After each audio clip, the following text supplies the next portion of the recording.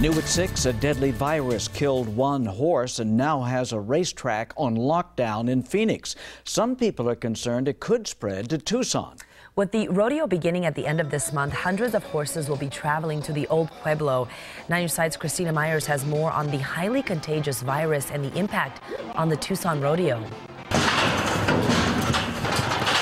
More than 500 horses from all over the country come to Tucson to compete in many different rodeo events. But this year, some horse owners are on edge as an outbreak of horse herpes, or EHV, has rocked a number of states, including Arizona.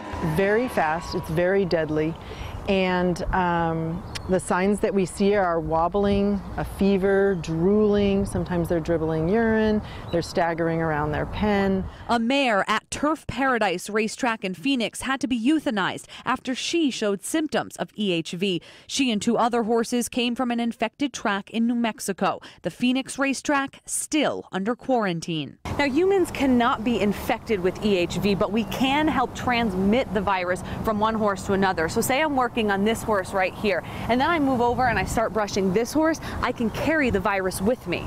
He's a good boy, yeah, he's a good boy. But Dr. Christine Staten with Adobe Veterinary Center says no need to worry here in Tucson, even with horses coming from Phoenix and out of state for the rodeo. Pima County is safe, the entire state of Arizona is safe. Nobody needs to be on quarantine other than the one racetrack up in Phoenix.